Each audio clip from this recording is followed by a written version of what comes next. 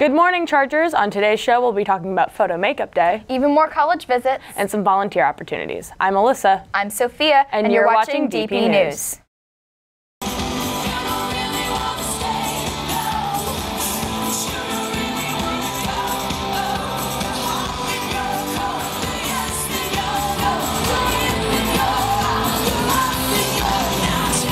Hey, I'm Katy Perry, and you're watching DP News.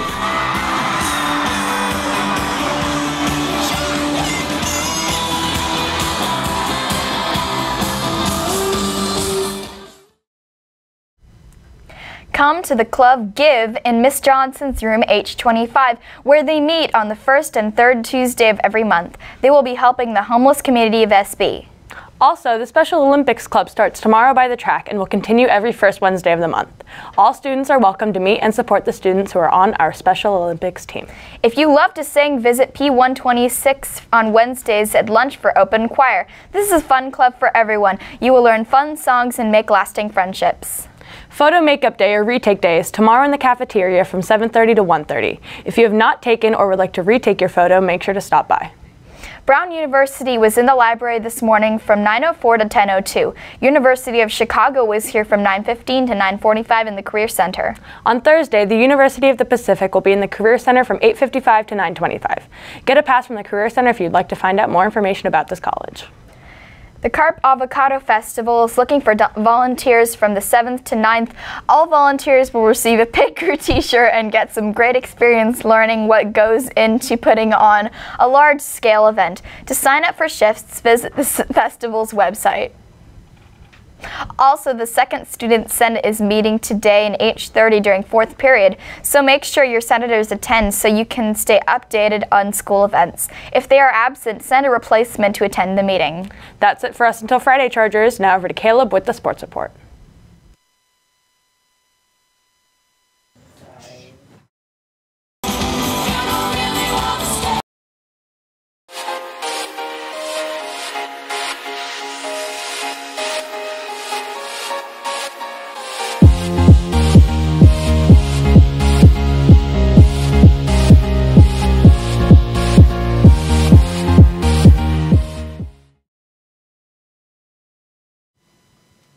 Good morning, Chargers. This morning at 8:55 a.m., Dos Pueblos senior Kiara Pickett and the U17 women's national team took on the national team from Ghana. Pickett and the rest of the girls will play their third game of the tournament on Saturday, October 8th at 11:55 a.m. against the Japanese national team on FS2. Kiara is also the featured athlete on the U.S. soccer team's website, so be sure to read all about the Dragon Warrior from Dos Pueblos. Yesterday at the Santa Barbara Athletic Roundtable Luncheon, junior football players Cyrus Wallace and Michael Elbert received honorable mentions for their efforts last Friday night. Today, girls tennis takes on Ventura at 3, girls volleyball travels to Ventura this evening, and boys water polo has a home game against Buena at 3:15.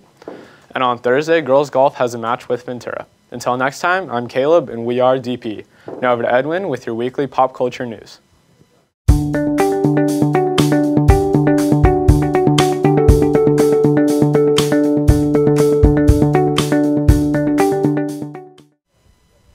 Hey DP, my name is Edwin, bringing to you your pop culture news. On this day in 1957, Sputnik, the world's first artificial satellite, was launched. In appreciation for the new movie Fantastic Beasts and Where to Find Them, the entire Harry Potter franchise will be released in IMAX for an entire week, beginning October 13th. In the headlines right now, is Kim Kardashian West scare in Paris. For those of you that don't know, she was robbed at gunpoint of $11 million in jewelry, causing Kanye to rush off stage mid-concert in New York, and Kylie Jenner to leave a Paris fashion show. Lastly, we have news that Lady Gaga will be headlining this upcoming Super Bowl. That's all for this week, DP. I'm Edwin with Pop Culture. Now over to Sky and Lindsay with your surf and weather reports.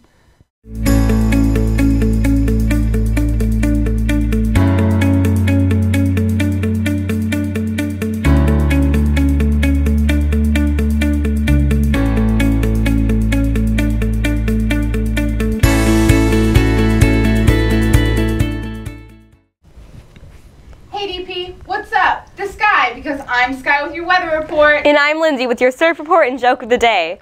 Hey Sky, do you know who created knock knock jokes? No, but I do know he deserves a Nobel Prize.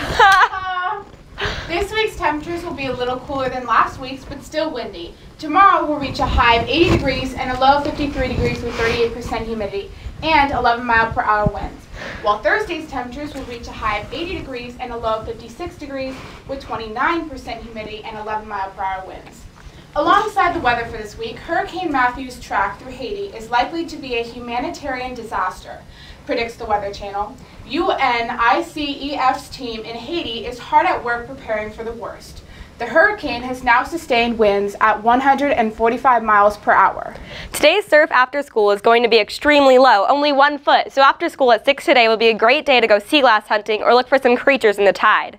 Tomorrow and Thursday are other fantastic days to make some plans for tide pooling after school, considering they both have really low tide starting at around 7:30. So go and shred the gnar, my friends. That's all we have for you today, DP. Have a magnificent day.